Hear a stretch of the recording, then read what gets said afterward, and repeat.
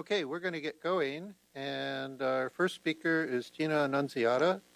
She's a graduate from the Georgetown University Medical School, and she came to NCI to work with Lou Stout, and she's currently an investigator at NCI in the medical oncology branch. Her title, Ovarian Cancer in the Genomic Era.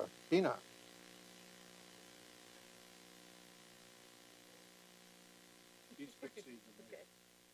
So use this mic for now. Okay. Okay. So thank you for that introduction. Actually, my branch has changed, and it is. I can talk in this. It's fine, because I can see my slides. I don't need to walk. I'm actually in the women's malignancies branch, which I moved to after being in the metabolism branch, where I studied lymphoid malignancies. But now I'm in women's malignancies and studying ovarian cancer. And how do I advance this? Should I do it like this? Here we go. Okay, so just some background. I'm going to do some background on ovarian cancer as an overview, and then I'll talk more about like some more recent clinical trials with more targeted therapies and more genomically driven clinical trials. Ovarian cancer is the most lethal gynecologic malignancies in the U.S., with greater than 16,000 deaths per year. It's the 5th most common cause of cancer death for women. And this is because 70% of cases are actually diagnosed with advanced stage disease, which is kind of the reverse for breast cancer. It's a much more common disease, but probably 70% of breast cancer or more is diagnosed at the early stage breast cancer, which is much more treatable. So ovarian cancer is much more in the advanced stage disease at the time of diagnosis, and less than 30% of advanced stage patients will be alive at 5 years. The stage is defined by the Federation for Gynecologic Oncology. Stage 1 is confined to the ovaries, and as you can see, that occurs in only 20% of the situations. But those women have a 90% chance of long-term survival.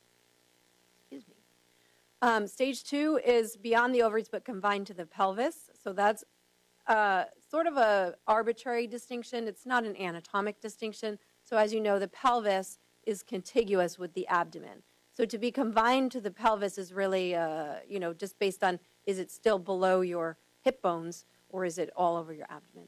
Stage 3 is beyond the pelvis, and stage 4 is distant metastasis, meaning lung or invasion into organs such as the liver. And in stage 3 and 4 disease, the overall survival, long-term survival is much less. So what are some prognostic features of ovarian cancer? Of course, the stage at diagnosis is what I just told you.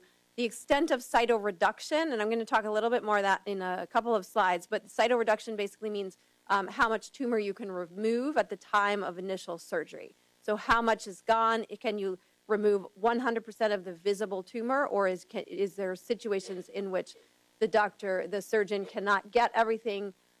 Is it inside of an organ? Is it right next to a vessel? Is it in an area that can't be resected? Histology and grade, we'll talk about that again in a couple of slides. So the grade is how dedifferentiated the tumor is. Histology, I'm going to talk about it in a little bit. Performance status of the patient, so how active is the patient, how sick is the patient at the time that the surgery is done. Whether P53 is mutated, and that has a lot to do with the histology.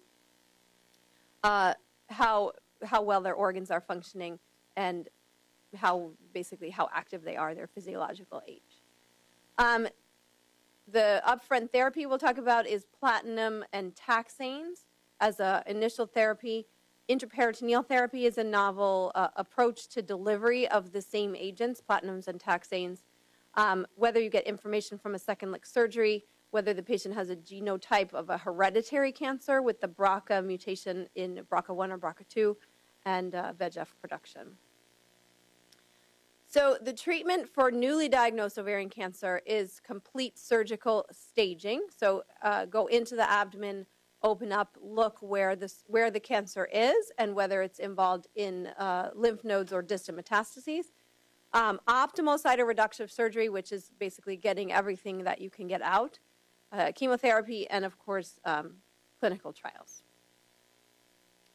So complete surgical assessment, full assessment of the abdomen and pelvis is done at the time of surgery with random biopsies of visually negative areas to see if there is microscopic disease in those areas. And those are usually lymph nodes, surface of the liver, or other lining of the bowel or the peritoneum. Lymph node dissection is routinely done except in clearly stage 1 confined to the ovary cancer.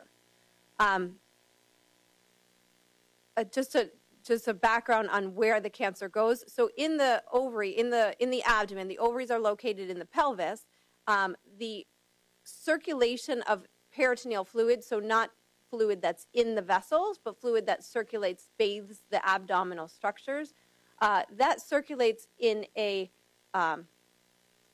clockwise direction. So in the abdomen, the first place that the tumor is going to go is sort of to the right and up. It's going to lodge on the outside of the liver. So typically during ovarian cancer surgery, the surgeon will take scrapings from the underside of the diaphragm. The surgeon will take samples around the liver and will remove various parts of the abdomen. Removal of the omentum, as it's written here, is typical because that's, again, another place, the next place where the cancer cells will lodge. Removal of the para-aortic lymph nodes, pelvic lymph nodes, and of course, the uterus and cervix are typically taken out. Peritoneal washings will be done to see if there's any free-floating cells as well. And that will give you a differential if the patient is given a stage A, B, or C within 1, 2, 3, and 4. Forgot what I was going to say. Sorry. The removal of the omentum is typically done because that is where things can stay. That's where cancer cells can sit. So an optimal cytoreductive surgery is in stage 1 and 2, complete removal of all the disease. In stage 3 and 4, optimal is fairly arbitrary again, but it's residual disease less than 1 centimeter. Most of the times, cancer surgeons are trying to get out everything, and of course that gives you a better prognosis if everything can come out. But if they can leave less than 1 centimeter of disease, that's considered optimal. And this is why, because if you look at the survival of people, this is actually quite an old slide, but if you look at if the patient was left with greater than 2 centimeters of disease, there is a much worse overall survival than if the patient was left with 0 centimeters, no macroscopic disease. So this is the goal of surgery, is to get out all of the disease. But even so, there can still be microscopic disease, which is why we have to use adjuvant chemotherapy. Chemotherapy is given after the initial surgery, typically. However, in some situations, ovarian cancer chemotherapy can be given neoadjuvant or before the time of initial surgery. The classical chemotherapy regimen is platinum, and that can be either cisplatin or carboplatin in combination with a taxane, which is either paclitaxel or docetaxel. Intraperitoneal administration of the chemotherapy is given if the patient has stage 3 optimally reduced ovarian cancer. Just a quick background on the timeline of treatment. In the 1960s, basically the 5-year survival for advanced disease was essentially 0. That was before we had effective chemotherapy. In the 1970s, cisplatin was introduced, and there was a 5% long-term overall survival. So the addition of chemotherapy to the optimal cytoreductive surgery is shown to be beneficial. In the 80s, there was the addition of combinations with platinum chemotherapies. But it wasn't until the 1990s that the taxanes were approved and introduced into the upfront therapy of ovarian cancer. And that gave a pretty dramatic, I would say, increase in overall survival. Still only 35%, but much better than 0, of course. Much better than even single-agent cisplatin at 5%. The introduction of the intraperitoneal administration of the chemotherapy did give an additional benefit out to 40%. And, this is what I was going to say on the previous slide, that the ovarian cancer tends to spread within the peritoneal cavity and not through the lymphs. lymph nodes, the lymph system, and not through the hematologic system. And this is why we see the effect of intraperitoneal chemotherapy, the additional benefit of intraperitoneal therapy, is because it's really taking care of the disease at the site of disease, as opposed to the intravenous chemotherapy, which is taking care of disease that would be metastasizing through the intravenous system.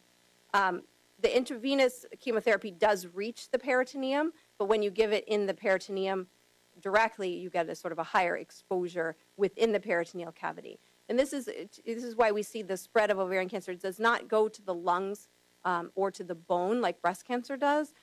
Breast cancer spreads through the blood, and that's why it lodges in the bones and the blood. Ovarian cancer spreads through the peritoneal cavity, and only then does it invade through the structures in the peritoneum. So the addition of, I'm going to skip that slide, the addition of intravenous chemotherapy was tested formally in this trial called GOG 172. GOG is the Gynecologic Oncology Group, which is a cooperative group that does multi-institutional phase 3 trials. So this trial tested standard intravenous chemotherapy with cisplatin and paclitaxel versus intraperitoneal chemotherapy with cisplatin given intraperitoneally. Paclitaxel was given intravenously and intraperitoneally. So the reason for that is that when you give cisplatin intraperitoneally, it almost 95 to 100% gets absorbed into the intravenous system. So from the peritoneum goes into the blood, so it circulates throughout the body as well as getting exposure to the peritoneum. The paclitaxel is given in a very, very hydrophobic vehicle that cannot, it's a giant molecule that cannot get into the bloodstream. It does not get absorbed from the peritoneum into the circulation. And so it was thought that we should not be, robbing patients of standard therapy, which would be the intravenous paclitaxel. So we did not want to, not give them standard of care. So this is standard of care plus an additional intraperitoneal administration of the paclitaxel. But some people argue that we are giving overall a higher dose of paclitaxel to the total patient. So you can see in the top versus the bottom are getting an additional 60 milligrams per meter squared of paclitaxel. Interestingly, another thing that's interesting on this slide is only 42% of the people in the intraperitoneal arm were able to complete 6 cycles. And that is because it's fairly toxic. I mean, people get a lot of side effects when you directly give chemotherapy into the abdomen. So you can imagine there was a lot of abdominal pain, nausea, vomiting, diarrhea, just a lot of side effects that made it impossible to give some people, all 6 cycles. But even with that, only 42% of the patients getting the whole 6 cycles, there was a substantial increase in overall survival. And this is a slide, of course, this is almost 8 years old now. There's been updated data where this sustains, but there was a dramatic increase in overall survival from 50 months to more than 65 months of overall survival in when the intraperitoneal therapy was given. So I'm going to switch gears a little bit and go back, get a little bit more into the biology of ovarian cancer.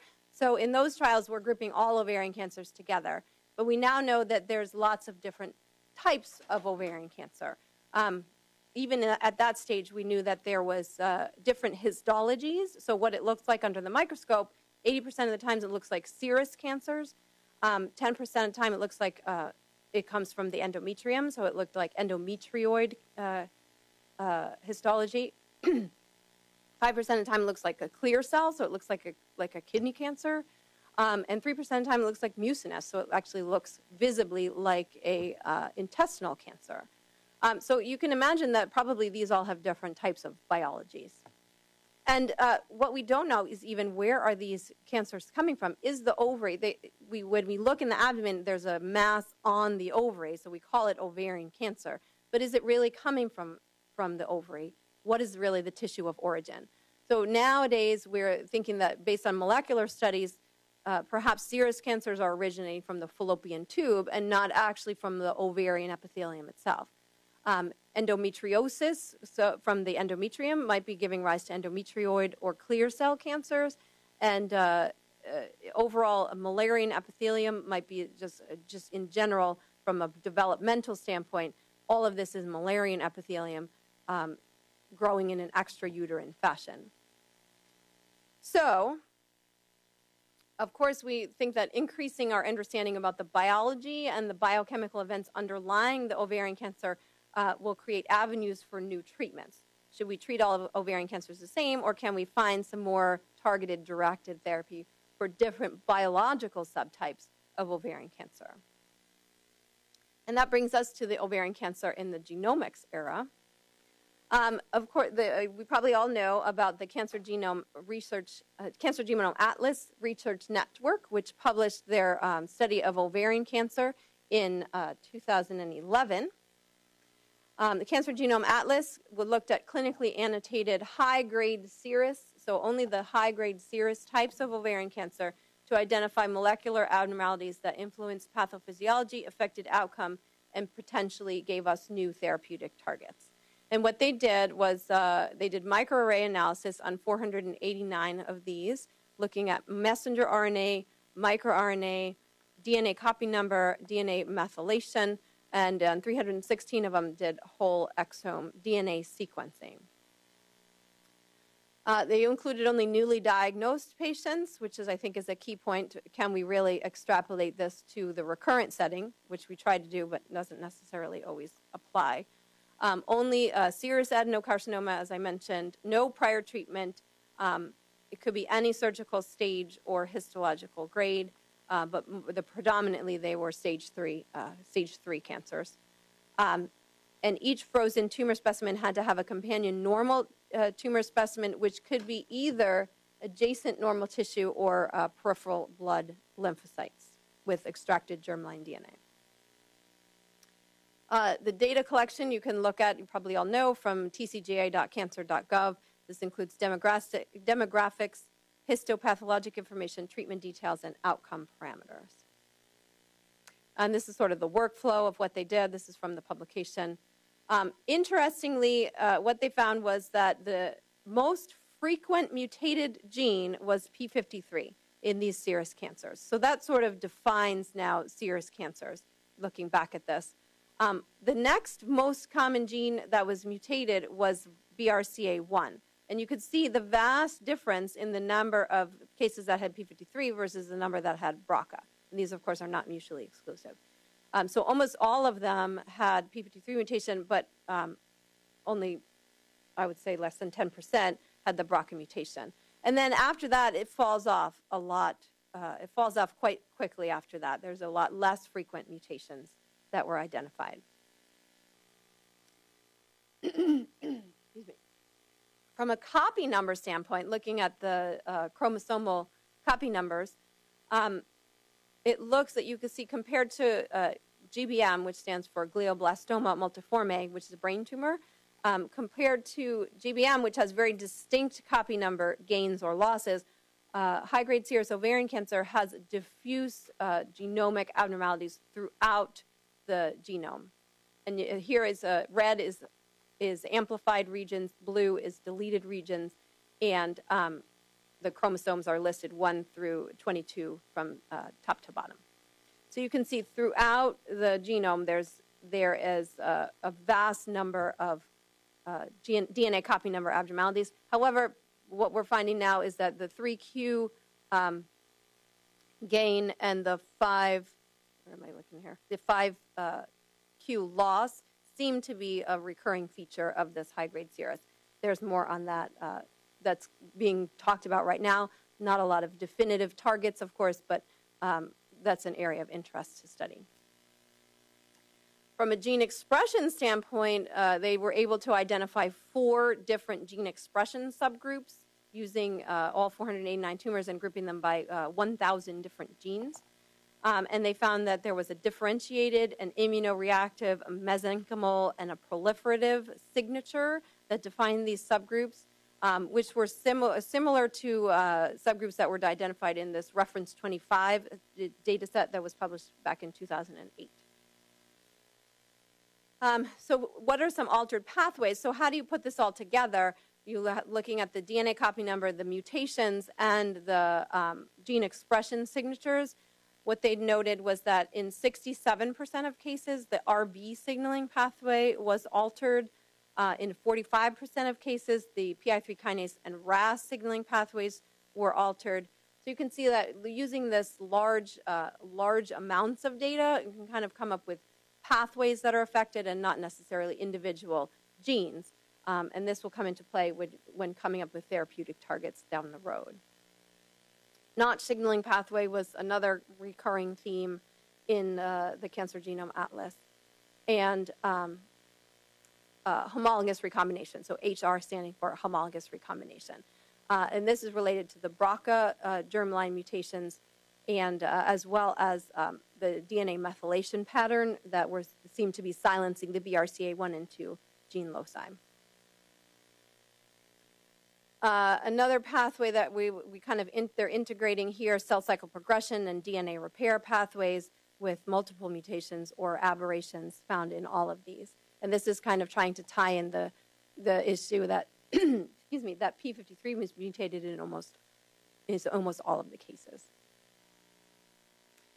So just to summarize, the Cancer Genome Atlas was a large-scale integrative view of aberrations in high-grade serous subtype of ovarian cancer. And what they found was that mutational spectrum was what they call surprisingly simple. P53 was mutated in 96% of cases. BRCA1 and 2, when combined, was 22% of cases, but the other ones were very, very infrequent. So 2 to 6% of cases had other significant mutated genes. From other literature, not in CCGA, we know now that this high-grade serous is distinct from other histologic subtypes. In clear cell, for example, in different publications, there were very few P53 mutations, but there were recurrent mutations in ARID-A1 and PI3 kinase. In endometrioid type ovarian cancer, there was frequent beta-catenin mutations, some ARID1A, and also much more PI3 kinase compared to clear cell. In mucinous, there seems to be prevalent KRAS mutations. So very distinct types of ovarian cancer. We look at, in the past, we treated them all the same. In the future, probably we won't be treating them all the same, but that has yet to come.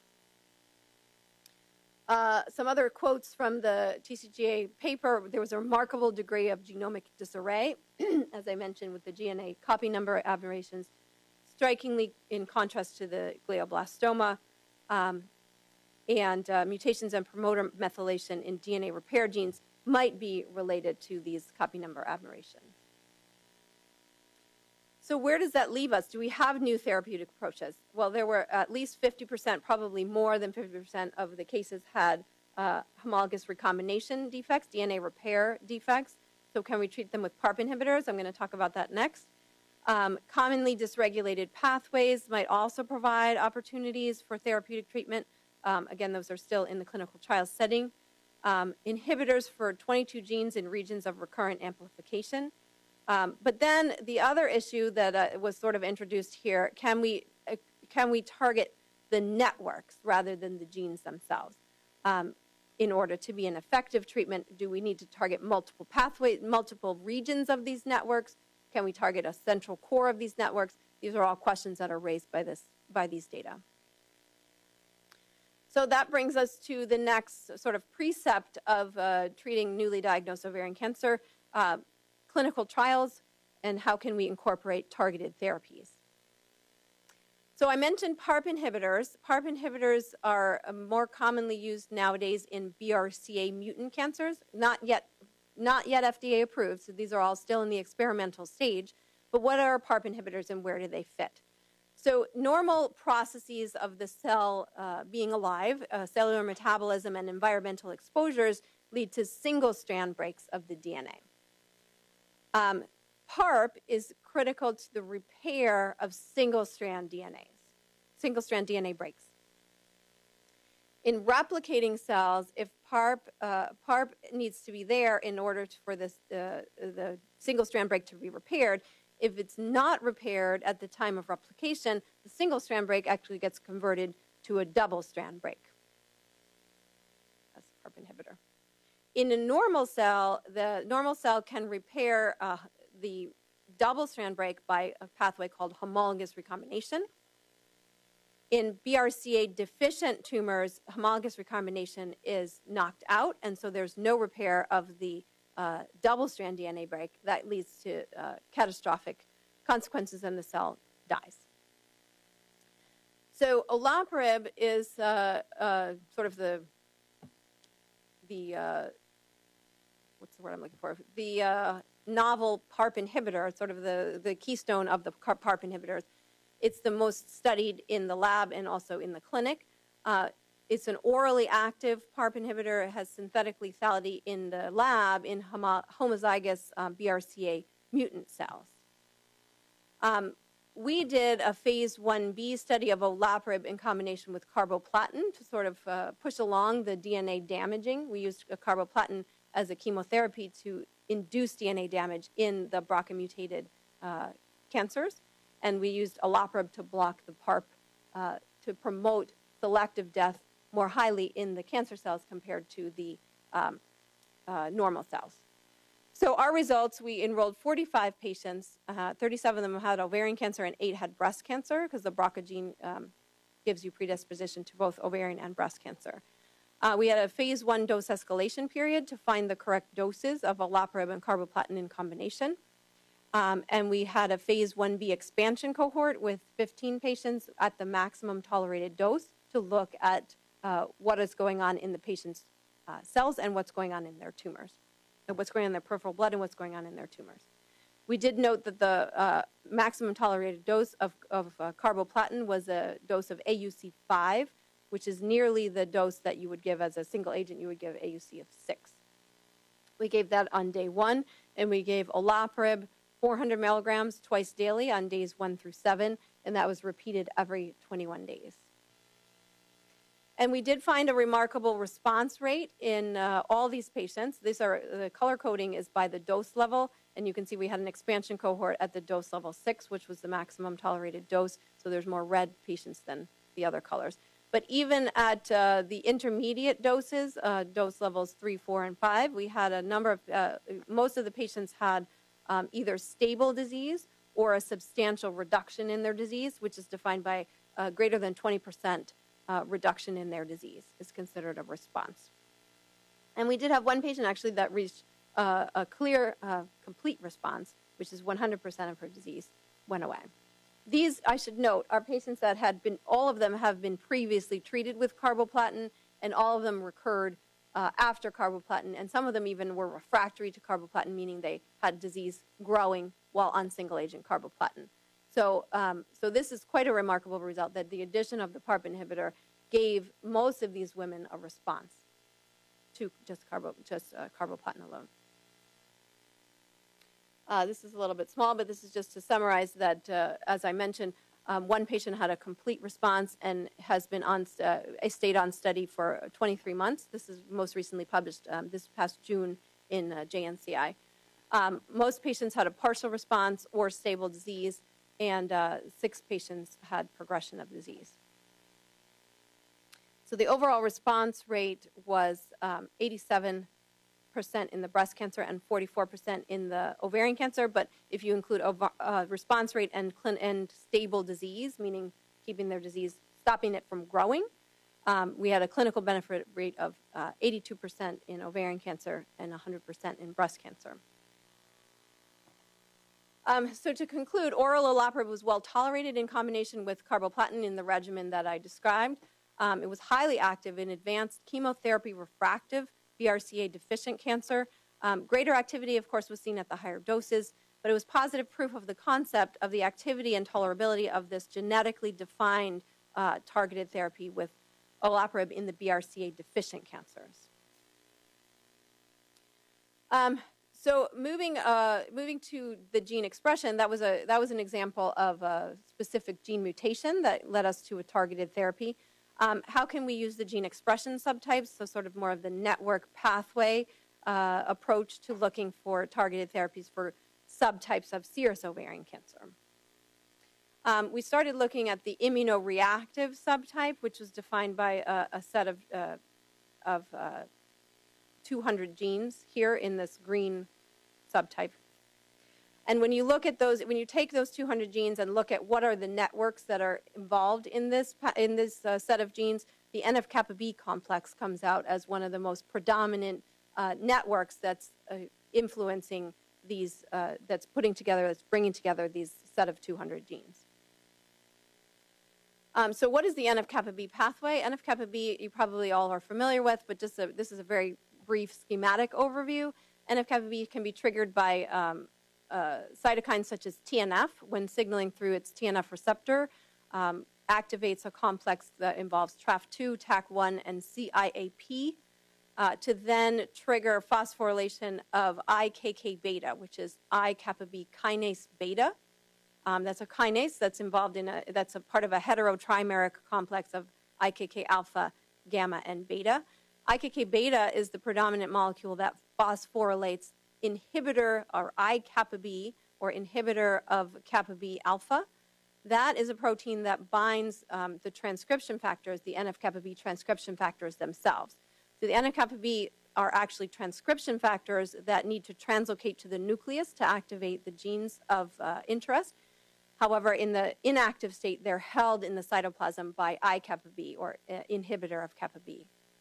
And IKK beta is what phosphorylates and targets I-kappa B alpha for degradation in the proteasome. That degradation then releases the transcription factors to go to the nucleus, bind to the DNA, and promote transcription of NF-kappa B target genes. NF-kappa B target genes themselves are involved in survival and proliferation of cancer cells and of normal cells as well. So we first started out by looking, well, are any of these transcription factors actually even expressed in ovarian cancer? What is their relationship to survival? We found in two different studies. One study we found that NF-kappa B P50 transcription factor was associated with worse overall survival in a group of patients that we had long-term 10-year follow-up on. We also looked at the expression of the IKKs and asked whether the expression of IKK, any of the IKKs was associated with survival, and we found that overexpression of IKK beta itself was associated with worse overall survival in a different data set. So we wanted to look at what is NF-kappa B, how do we study NF-kappa B in ovarian cancer, so we moved to a preclinical model to look at IKK beta signaling, NF-kappa B signaling downstream of IKK beta in ovarian cancer in a preclinical cell line model. So we treated the cells with IKK beta inhibitor to define the pathway specifically in ovarian cancer. And we used actually an IKK beta inhibitor, and we also used shRNA to IKK beta and came up with a gene signature that defined NF-kappa B signaling in ovarian cancer. And what's interesting about this signature is that these are all known NF-kappa B target genes, but they seem to be specifically co-regulated in ovarian cancer. And what I mean by that is shown on this next slide. In large data sets of gene expression from ovarian cancer patients, this is just one of them, but we've done this in 3 different data sets now. If you look at the co-regulation of these genes are very tightly coordinated with each other. If you look at genes that are other NF-kappa B target genes, for example, ones that are called NF-kappa B target genes in multiple myeloma, which we looked at back in my previous life when I studied multiple myeloma, those genes are very dysregulated in ovarian cancer samples. So they don't sit together themselves. They don't define a signature. They define a signature in multiple myeloma, but they do not define a set of patients in ovarian cancer because they're not regulated. They're not co-regulated, basically. In these particular NF-kappa B target genes are specifically co-regulated in ovarian cancer. So we can now use these as a tool to study ovarian cancer data sets and find out what is going on with NF-kappa B in ovarian cancer. And what we found in these data sets was that there was a worse overall survival when the signature was expressed at a level higher than the median compared to those cases where the signature was lower than the median. So it seems like it might be important. We then did a whole body of work in cell lines and looked at proliferation, survival, inflammation, adhesion, invasion, and angiogenesis, and found that NF-kappa B blocking NF-kappa B by blocking IKK beta actually was important in cell lines in this situation, in all of these situations, and that was related to the known functions of the NF-kappa B target genes. But if we take a closer look on the proliferation, so it doesn't really look like, so it did define a subset of cancers that were sensitive to IKK beta inhibition, but IKK beta inhibition was not really killing the cells. It was a kind of a slow death. It was not a dramatic death. It had a broad effect on all these functions, but it was not actually promoting active cell death like apoptosis. So we went to look in a different part of the pathway. So just backing up, what is apoptosis? There's the intrinsic pathway of apoptosis, and there's the extrinsic pathway of apoptosis. So what I'm going to point to here is the molecule SMAC, which stands for second mitochondrial activator of apoptosis of caspases. And SMAC acts in both actually the intrinsic and the extrinsic pathway to promote the apoptotic cascade, finally ending in cleavage of caspase 3. But the importance of SMAC is that its function is to inhibit the inhibitors of apoptosis, or the IAPs. And if we take that back to the NF-kappa B pathway, SMAC there, let me just take you back to the NF-kappa B pathway. You note that IAP is one of the molecules that I pointed out in an earlier slide that's important at the level of TNF receptor signaling to promote the activation of IKK beta. So the SMAC mimetic, so we're going to use now, we're looking at a drug called a SMAC mimetic, which is also called birinapant. But the SMAC mimetic is a drug that is a peptidomimetic of SMAC, of the endogenous SMAC itself. And the SMAC mimetic downregulates IAPs. So we thought that we could downregulate the NF-kappa B signaling by downregulating IAP, but we could also then promote apoptosis and another activated cell death pathway called necroptosis by this pathway. So the SMAC mimetic comes in, blocks the IAP, which then releases the block on the RIP kinase, which is downstream of the TNF receptor in its pro-apoptotic sense to activate apoptosis. So RIP1 can then activate the endogenous, the extrinsic pathway or the intrinsic pathway by activating caspase 8 and then leading multi-steps downstream to activating apoptosis. RIP1 can also turn off NF-kappa B. I mean, IAP turn off NF-kappa B. Sorry. RIP1 can also activate another pathway called necroptosis. So if you have cancer cells which typically have defective apoptotic pathways, we have another pathway of promoting cell death via RIP1 to activate a programmed cell death pathway called necroptosis via a separate mechanism that doesn't depend on caspase cleavage. So we used the SMAC mimetic in combination with TNF and an IKK beta inhibitor, actually, and we found that there was increased cell death in ovarian cancer cells when we treated with all three together. This is still in vitro. We inhibited that cell death with an inhibitor of apoptosis, which is shown in the gray bars. That's called ZIETD. That's actually inhibiting specifically caspase 8. And we did almost completely rescue the cells. We also inhibited with a NEC1, which is a specific inhibitor of RIP1 kinase, which blocks the necroptotic pathway, and we found that there was rescue of the cells to a lesser extent, but still some rescue of the cells there.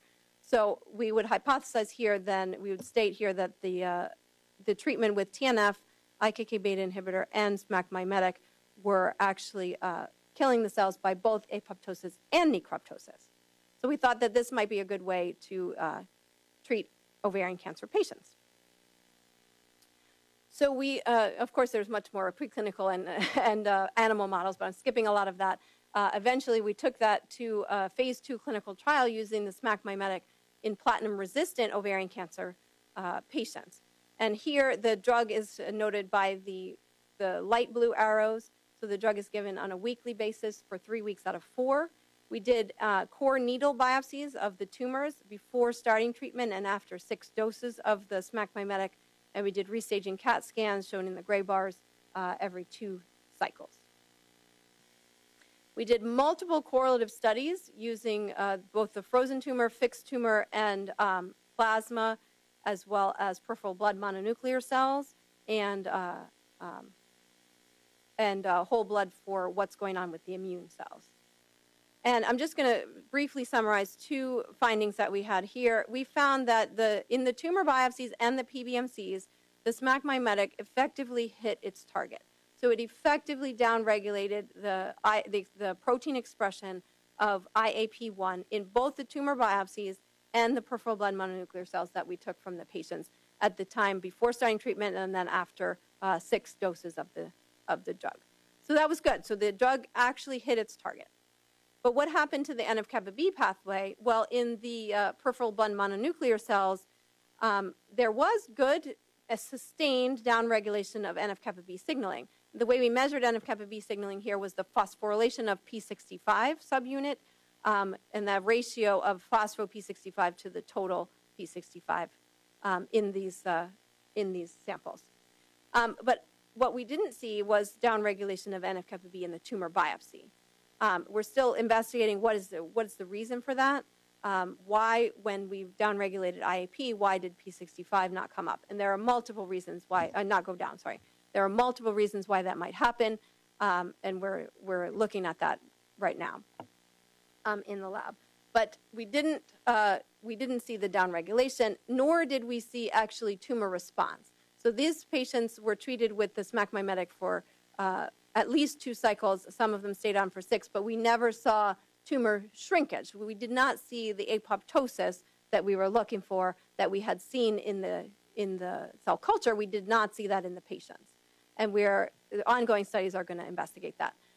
But there are multiple SMAC mimetics in the clinic right now, and they all kind of have similar responses. Why is this? There's not very good clinical activity of the SMAC mimetics. There's basically stable disease for most of the clinical trials that have gone on right now. There were complete responses in 2 patients in one study, and that's going on to a phase 2. So we'll see what's going on there. But a lot of promise in the lab and disappointing clinical activity, I think, is the main summary of the SMAC mimetic story. What we're doing in the lab is trying to take this for a step further. Maybe we can't induce apoptosis when treating with just single agent. Is that a pharmacological reason, or is that a biological reason in the tumors? So we're now looking for combinations that we can do with the SMAC mimetic to enhance its activity. And here we did a screen with NCATS, which is National Center for the Advancement of Translational Sciences. And what they did first was to generate a 6x6 matrix. What we're doing on the, sort of on the y-axis, we have the SMAC mimetic, and on the x-axis, we have the experimental drug. And they had a library of 476 compounds that we tested in the 6x6 matrix. We then chose the most synergistic combinations and expanded those to a 10x10 matrix to confirm, and then look for sort of pathways that are affected there. Synergy was defined by a combination index of less than 1 and a beta parameter less than 0.5 in the Bliss model. And what we found was actually, now coming back to the pathways that are disrupted, these agents fell into sort of categories of drugs. The ones that we found that were synergistic with the SMAC mimetic were actually categories of drugs. The taxanes came up as one category of drugs. We also had spindle protein inhibitors, topoisomerase inhibitors, folate kinase inhibitors, HDAC inhibitors, and various other miscellaneous drugs. So what we're doing here to take this back to the clinic is we're going to focus on docetaxel combination with the SMAC mimetic to see if we can get more cell killing in vivo. This is an in vitro study that, of course, shows that it confirms the synergistic activity of the combination. So we do plan on going to a randomized phase 2 clinical trial of docetaxel versus the combination of docetaxel with SMAC mimetic in women with platinum-resistant ovarian cancer. We will be looking at NF-kappa B signaling and seeing if we can categorize women by the level of NF-kappa B signaling that's present in the tumor before starting, and then what happens to the signaling afterwards. So those are sort of 2 scenarios that I can present. Of course, there are many other vast clinical trials ongoing in ovarian cancer. but I just wanted to highlight some of the research that we're doing here in a targeted manner, in a subtype-specific manner for ovarian cancer. And with that, I'd like to just highlight the women's cancer team and translational scientists who did much of this work in the laboratory. I'm happy to take any questions.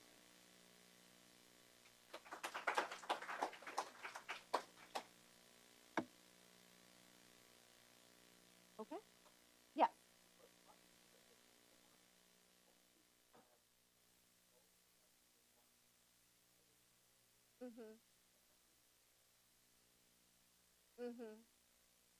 No, I mean, these are all questions, right? I mean, we think we have a way. That's why I wanted to show you like a successful trial and a not successful trial. We think we know what's going on in the lab, but it's much more complex in vivo.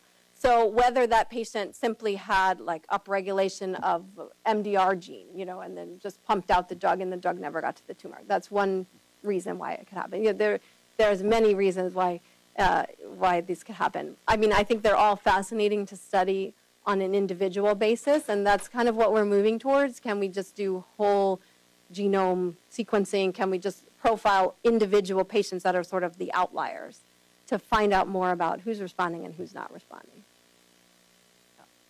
Yes?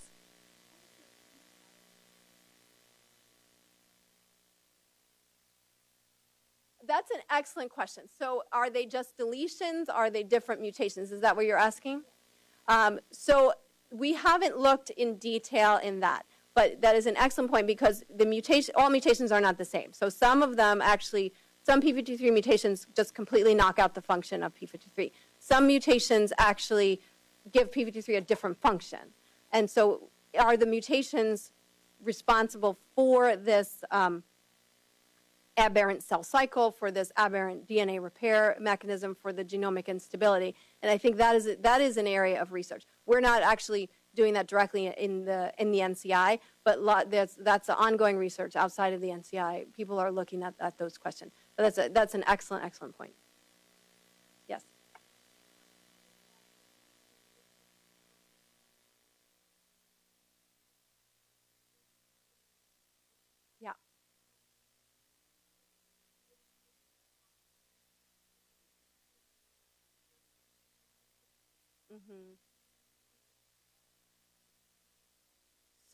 Yeah. So a lot of tumors have p53 mutations. So this is another, I think, a huge benefit of the Cancer Genome Atlas. So we have all this information. I don't know if you saw the speaker on Friday for Grand Rounds.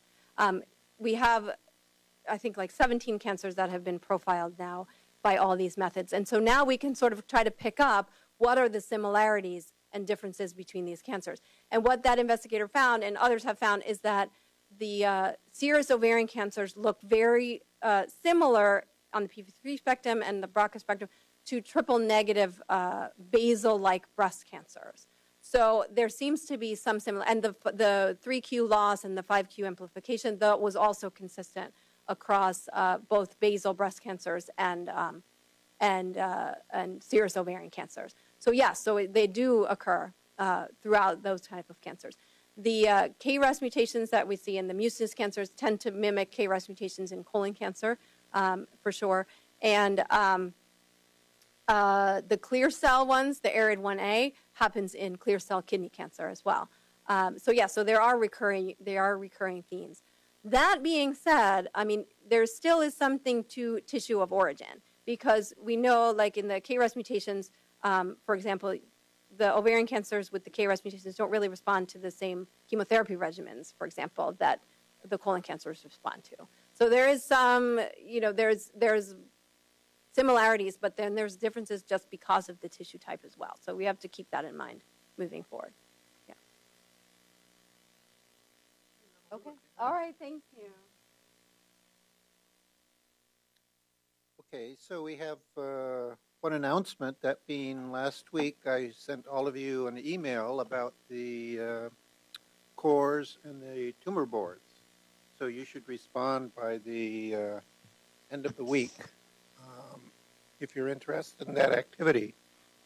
And then we'll be visiting the cores and the tumor boards between Columbus Day and Thanksgiving Day. So our next speaker is Melinda Merchant. She got her MD PhD at the University of Miami School of Medicine. Then she did residency training at the Children's National Medical Center in pediatrics. She joined the pediatric oncology branch as a clinical fellow in 1999. Then she went to Memorial Sloan Kettering, and then she returned to the pediatric oncology branch. She's now a staff clinician. Her title, Immune Checkpoint Inhibitors, Overview of Immunotherapies and the Potential Translation for Pediatric Solid Tumors. Melinda.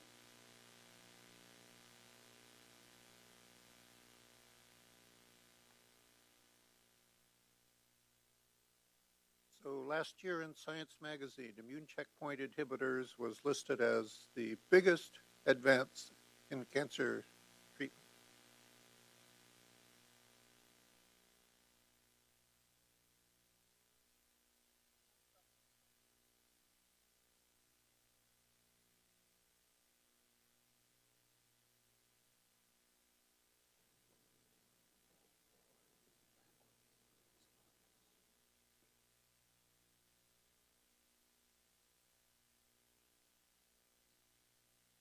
Okay, thank you. Good evening. I was asked to talk specifically about immune checkpoint inhibitors, and I thought I'd do a couple of things with this talk. One is really broach immune checkpoint inhibitors, but in the broader context of immune therapies, and also teach you a little bit about the angle that I'm coming at. As many of you know that immune checkpoint inhibitors have had some exciting results in melanoma, but what many of you may not know is that pediatric melanoma exists, and that some of the other tumors in pediatrics can be targets for the immune system. And so we're going to go through those today. And as Dr. Moody mentioned, the Science magazine named cancer immunotherapy the breakthrough of the year last year. And I've really divided it into a couple of groups, which we'll touch base on. Immune stimulation, before we even knew what some of the basic science that's been learned in branches around here, laboratories here and elsewhere, we had nonspecific activation. As we've grown a little bit more complex, we're using cytokines to treat and antibodies and complement fixation. There's adoptive cell transfer, which is well studied here in the NCI surgery branch with tumor-infiltrating lymphocytes.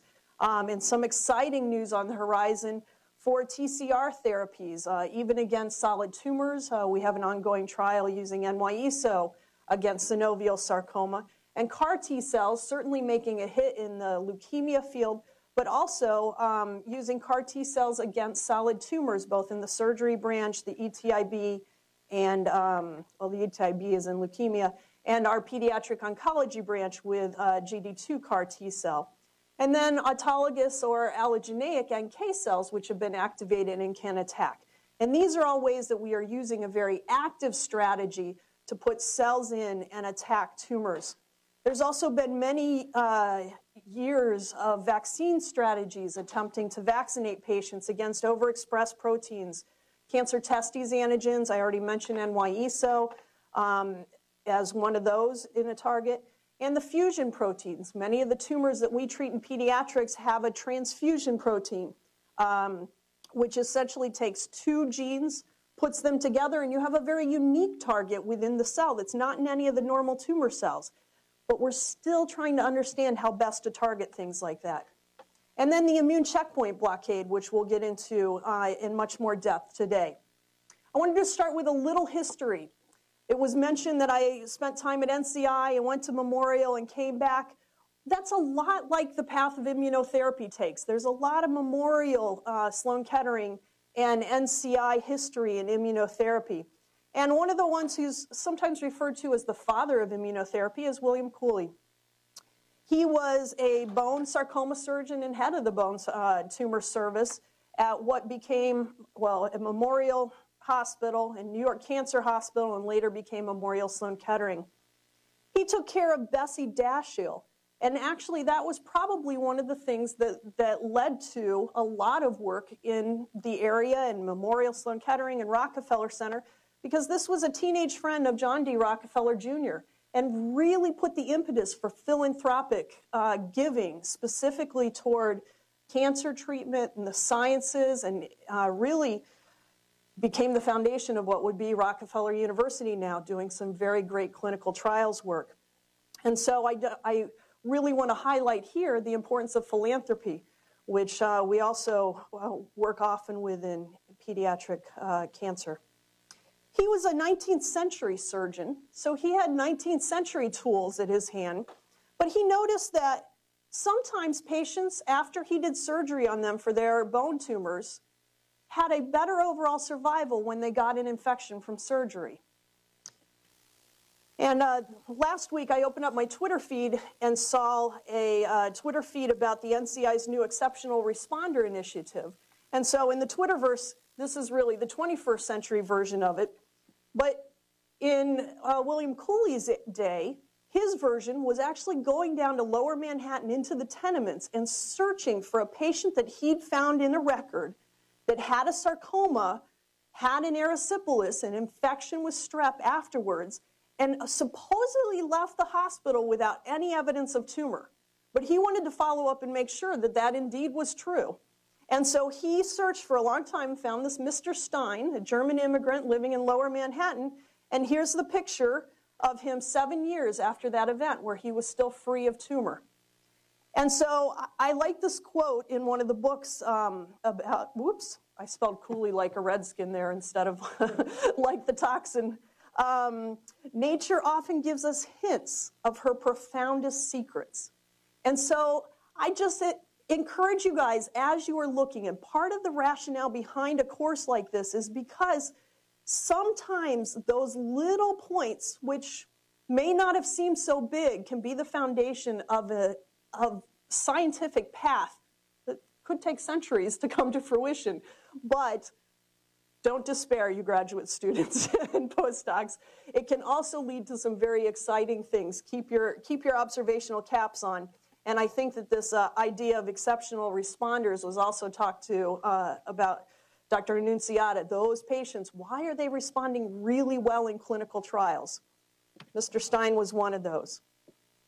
I have here in your handout just a pause to say some of the things that much of this is coming from. You'll see this isn't my typical science talk or very detailed about all of our clinical trials. This is really more an overview. And it started with history. And A Commotion in the Blood is a great book by Stephen Hall that really gives a good overview background to immunotherapy. It'll have things about the young Dr. Steve Rosenberg.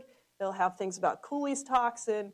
And it really goes through some of those things. It's a nice narrative and actually balances well as the Emperor of All Maladies as well in talking about some of the history of immunotherapy. There's a couple of recent reviews that are very interesting and sort of briefer to get a broad overview. Drew Pardall from Hopkins and Jed Wolchuk from Memorial Sloan Kettering are leaders in the field of immunotherapy and immune checkpoint inhibitors. And they both have recent reviews, as well as some reviews coming out of the Rosenberg group. And Gajewski was here a couple of weeks ago for CCR Grand Rounds and gave a really great overview of some of the inflamed phenotype that I won't spend a lot of time going into, but that's worth going back and looking at as well. And he has a nice review in the last year or so. I'm going to take a pause now and walk you into a little bit of the pediatric world. So adolescent and young adult melanoma is actually the second most common adolescent and young adult tumor. Here you see from a SEER monograph listing all of the tumors and their percentages in patients 15 to 29. And I've highlighted melanoma in 11%, soft tissue sarcomas and bone tumors make up another 11%, and that's another forte of our branch and specialty of mine.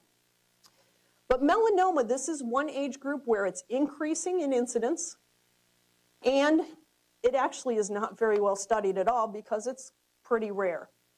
There are low rates of trial enrollment in adolescents and young adults, more so for the young adults. The adolescents tend to get captured on children's oncology group studies or other pediatric oncology studies. The young adults, not often. There are some risk factors, probably in the teenagers and young adults. There are some sun exposure issues that may play a role in melanoma. But there are certainly some genetic predisposition issues that set up a pediatric patient to be more likely to have melanoma.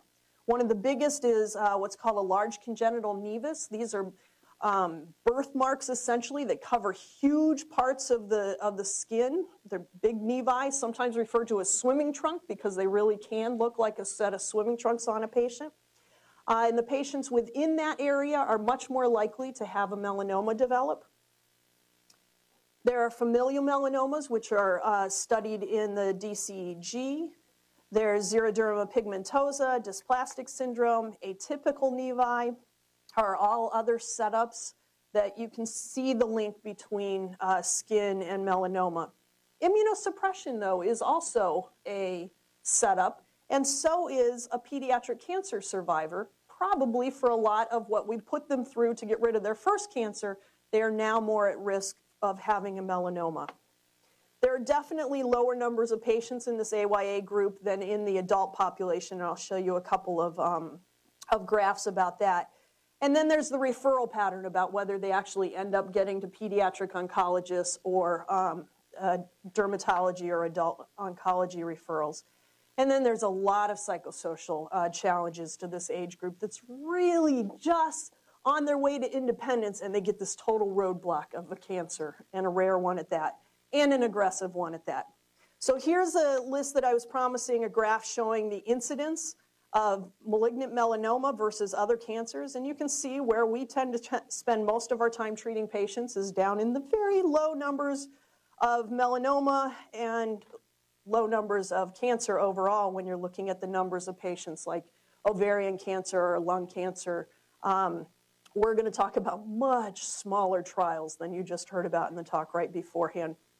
Overall, there's about 300 or 400 cases of pediatric melanoma in the year, and about 10% of those are going to be metastatic, making it an incidence of about 1 per million. This is 1.5 per 10,000 for overall cancer in the pediatric age group, or 4 in 100,000 for ALL. And it represents only about 1.3% of the total melanomas. But again, a decent number of them in the teenage years. So when I came back about 5-6 years ago now to the NCI, I came back as a solid tumor, sarcoma-focused, immunotherapy and molecular targeted translational clinician scientist. That's a whole bunch of adjectives. But it ended up making me a melanoma doctor too, because our interest in immunotherapy left these patients an option to get treated with things that first were not approved in the clinical trial setting. And we actually became a referral pattern for melanoma patients, and have probably seen more metastatic melanoma patients in the past 5 years than have been in other places. You'll see, to get the sort of numbers that have distant metastases, it was over a span of decades at other large referral centers.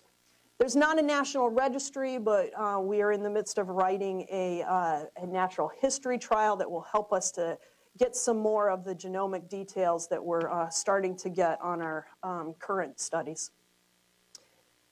So of interest, the majority of our patients that have shown up have had head and neck or scalp neck. This was in a nevus of Oda, which happened to be on the head, that this patient's melanoma developed in. And that's a way higher percentage of head and neck cancer than you see in the general melanoma population. Most of these patients did not have sun exposure to those areas. And I honestly don't know yet whether it's biology or the fact that it gets covered by hair a lot and takes longer, and probably is at deeper Breslow levels and at a higher stage before it gets first found, in the question of why do we have more of these in our metastatic population than you do if you look at overall at the entire SEER database. They're in pretty much the typical places that melanoma goes in the adult, which is to say anywhere. And they can be very big and palpable, as in this young girl, and can grow to be very disfiguring, but can also go to multiple places within the body. The genetics have been a very big story too, because the other thing that's been approved in the last couple of years for melanoma is our BRAF inhibitors and MEK inhibitors. And so in looking at the amount of patients with mutations, it's about similar in our older population to what you see in the adults, which is there's a decent number of BRAF V600E mutations. This is about 50% in some of the studies. It's a little bit less here. NRAS, these tend to be in the younger patients and more associated with those nevi than necessarily anything that looks a little more typical adult. Some of the other things that you see in cutaneous melanoma, such as c-KIT or PTEN mutations, we have not identified in any of our patients. And we have identified some other mutations through work with Mari Yohi, who is a fellow, pediatric oncology branch fellow, and Javed Khan, who's her mentor in the oncogenomics lab, have identified that have helped us to treat the patients. I mentioned sarcoma, and I want to stick with it, but I won't spend as much time giving you a little bit of history of sarcoma because it's a very heterogeneous group. But two of the key sarcomas that we tend to treat are osteosarcoma, is a bone sarcoma, and the second most common bone sarcoma is Ewing sarcoma. Interestingly, James Ewing, who Ewing sarcoma is named for, was the pathologist at Memorial Hospital when Cooley was there at the same time. And Bessie Daschle likely had what we now call Ewing sarcoma. And so there's a lot of rationale behind why we think sarcomas can also be targets of immunotherapy, and I just want to capture a couple. I couldn't go quite back as far in my own history as for William Cooley, but this is one of the first papers I published as a fellow that really sort of sets the stage to show that osteosarcoma can be a target of T-cell cytotoxicity. If you have a mouse that has no T-cells or a mouse that has T-cells, they grow a primary tumor just the same rate. There's no difference in that. They look the same when they come out. We do an orthotopic tumor implant, put it down in the gastroc, and you'll see this guy in his portrait. You can see it sticking out on his leg here. We actually amputate that leg and then wait, and the majority of patients will majority of mice will end up developing lung metastases over the next couple of months. But if you give them T-cells, either give them after the surgery or before the surgery, T-cells that are able to make interferon gamma, those mice will survive and not get metastases. We also did a study in the branch which has recently come to about a 5-year survival rate that we can look at. And that's using high-risk sarcomas as the target for immunotherapy that included a dendritic cell-based vaccine. When the patient was first diagnosed, they came and we got a cell harvest that got us lymphocytes and a tumor biopsy to make the lysate. They went back and they got regular standard chemotherapy. Standard chemotherapy for these high-risk sarcomas are months of high-dose chemotherapy, 5 different drugs, surgery, and/or radiation. So you really do a lot. But in these pediatric sarcomas, we can get the patients to what we call no evidence of disease, actually in the vast majority of the patients. Unfortunately, a metastatic patient at diagnosis has a less than 20% survival rate because they recur, and they're harder to treat once they recur. So what we did was we brought them back after their standard therapy when they had no evidence of disease on their scans, and we gave them an immunotherapy which had their monocytes grown up into dendritic cells, fed their own tumor lysate, given back to them as a vaccine together with recombinant human IL-7, which was driving the T-cell expansion, and then we watched. And this is an example of one of those patients. Ewing sarcoma can end up very widely metastatic, much like melanoma. And this is a PET scan showing a lot of bony disease. She had kidney, arm. She had a lot of disease. Went through the standard therapy. The immunotherapy, she was actually one of the first patients that didn't get the IL-7 and actually remains NED to this state 6 years later. And in fact, has had some very exciting things happen in her family life this year too. We're actually very excited that this is the first time we're sort of moving some of these very poor survival rates. This is a Kaplan-Meier curve This was a 1986 trial of metastatic high-risk Ewing sarcoma patients. Here's one where we use that fusion protein as a peptide vaccine, and we didn't move that survival curve much with that peptide vaccine, but when you change it into a lysate vaccine with cytokine and the dendritic cells, we've actually have a majority of the patients surviving on that study at this point. So these are really to set the stage for the fact that we think sarcomas are a very good immune target, melanomas are a very good immune target. Now, what can we target in that immune-tumor interface? And I want you to also think about it as a very dynamic interface. It's not just a single interaction. Alex Wong, who had been a fellow here before and is at Case Western, has some beautiful pictures of T cells just going in and out of lymph nodes and just bopping around, sampling and looking. It's very, very dynamic. And the bone tumor itself, bones are not stagnant. They're living and growing. So that all these things and forces are going on. And can we take advantage of the things that are making T cells get into a tumor better? Or can we knock down things that are keeping a T cell from getting in there? In our sarcomas, we've got a lot of myeloid-derived regulatory cells suppressing the environment. The tumors themselves are secreting things that tell the T cells kind of turn off. Melanoma tends to get T cells in there and you can grow it, but the question is, can you keep them activated and fighting against it? And with sarcomas, one of our questions is, how can we get more T cells in there because we're not able to grow TILs from sarcomas very well at all. But really, can we help bolster this part of the immune system to eliminate the tumor? Which, flipping it on its head, you can ask in a different way. What keeps immune surveillance from happening, and how can I make an impact on that? And I just mentioned some of these things, the myeloid-derived suppressor cells, the Tregs.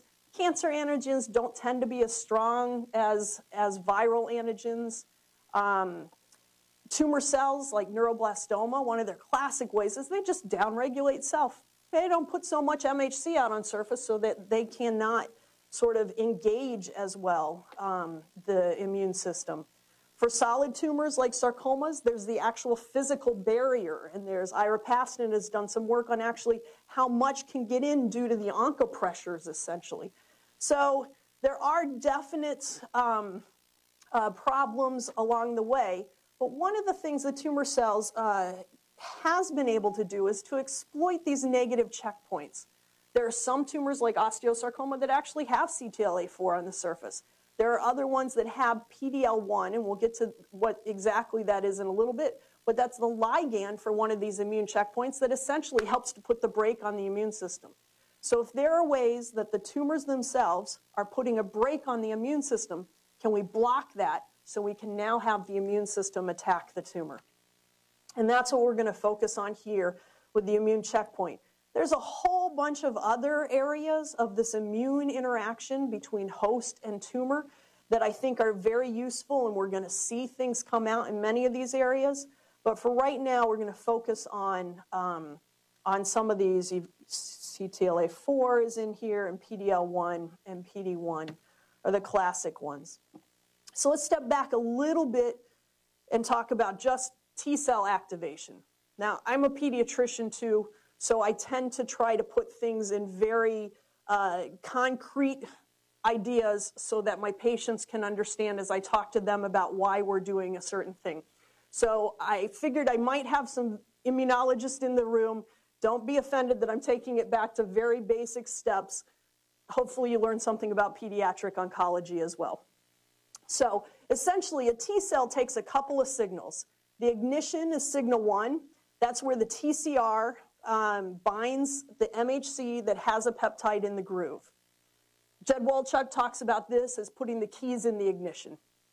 Signal 2 is the co-stim, and that's the gas pedal. That's CD29 binding B7 here and sending a second signal, which essentially makes IL-2, your T cell activation, your interferon gamma, all the things that make a T cell good and active. Now, if you have a T cell that's activated all the time, the body says, wait, maybe that's not quite so good. And so actually, after 24 hours of chronic antigen stimulation, it sends CTLA-4 to the surface of the T cell. CTLA-4 is that break that basically binds to B7 with higher affinity than the normal positive second signal to send a negative signal. And that inhibits the activation of the T cell, and it essentially blocks further activation of it. Ipilimumab, or Yervoy is the brand name of it, or tremelimumab is the MediImmune version of this. Ipilimumab is BMS. Monoclonal antibody, it blocks CTLA-4, so it no longer binds to B7 with a higher affinity. It inhibits that break and allows the activation to go on. So notice what we're doing in blocking an inhibitor. We're not turning the T cell on. The T cell had to be turned on already in its stage. We're not helping the T cell get to the tumor any better. It had to be able to get there. But basically, we're blocking a break that's been put on for the body's own homeostasis and say, let this continue attacking that antigen because, yes, it's sticking around, but it's important that it keep attacking it. This is from Jim Allison's first report in Science on CTLA-4 blockade. He gave colon cancer to mice and essentially implanted it back here, and you see it starts being palpable, and all of them grow. This is something to get back to as we talk about the clinical trials themselves. But essentially, you've got some growth, but the ones that are treated back here with just 3 doses of anti-CTLA-4 have a regression of that palpable tumor, and it goes away. Whereas they don't when you block the other side of the co-stim. This is one of the first clinical trials done with what became ipilimumab. It was a surgery branch trial, and essentially you see here a large melanoma metastasis. Here are some smaller ones. Here's a brain met, and here they are in the second panel, basically all going away. And there are several complete resolutions and partial resolutions that were reported in this trial of melanoma tumors. It was also tested here at NIH by Dr. Yang as well in that group on renal cell carcinoma. Here is the pivotal, phase 3 trial that led to its approval using ipilimumab in patients with metastatic melanoma. Essentially, it looked at ipi versus vaccine with GP100, which is a melanoma protein, versus ipi plus the vaccine, and we'll get into some of these other ones later. But essentially had stable disease, overall responders, and a prolonged survival rate. These are really, instead of pulling out a lot of things from the early reports, which tended to be in New England Journal and tended to make very big splashes at ASCO the year that they were presented, I actually pulled the 2 recent year, well, I guess this is 2 years old, and this one is within the past year, long-term follow-up of patients on the trials. So here was the surgery branch trial, and you can see that essentially there's a plateau of patients who are long-term survivors to getting the initial upfront doses that blocked that checkpoint inhibitor.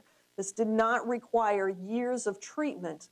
This simply released the brake at the beginning of treatment, and then these are patients who have had ongoing clinical responses. In the surgery branch trial, they did it with IL-2, which ended up being their best survival arm, versus with GP100, plus minus. I can't read that so well here. Yeah, so versus the ones with the vaccine. Whereas the IPI trial, the phase 3 that Jed Walchuk published, has a IPI plus GP100 here in red. IPI alone was the better responder, and the vaccine alone was the poor outcome. And what you see as some take-home, you can tell from McDermott's drawing on his figure here, which is that really in the first 3 months, they don't separate. So if you're testing this drug and asking for typically what we would ask for, like on the PARP inhibitor trial that Dr. Nunziata just showed you, we want it to respond. Stable disease isn't really the take-home they were hoping for there. We want it to shrink.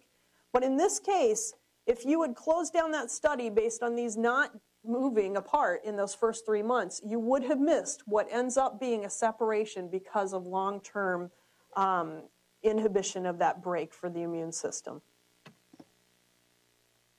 If you look at patients who responded but grew, and now take them out of the non-responder group, here's a patient who's responding, who's not responding, sorry.